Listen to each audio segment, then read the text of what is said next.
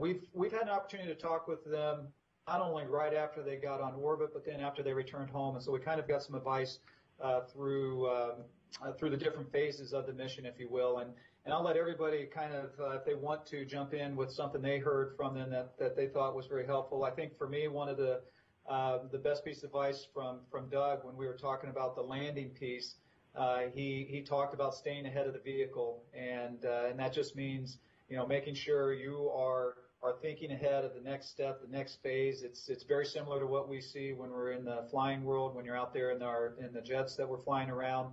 And so I thought that was a good piece of advice, that as we're getting ready to come into land, things are going to start happening very fast, and you just need to make sure you're staying ahead of the vehicle in each phase as we went through that.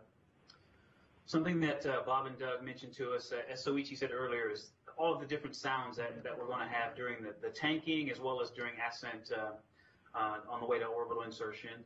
And I would say that my personal favorite, though, was to think about, with 4 of us, how we were going to pack our food. And so we actually rearranged our food to make sure that it was easy to access, and it also made sense considering that there are 4 of us. Yeah. So. Yeah. I would add along to that, not just packing the food, but dealing with things inside the capsule and how to do that efficiently so it doesn't eat your lunch while you're trying to accomplish other things. Nice. Nicely done. Strong side.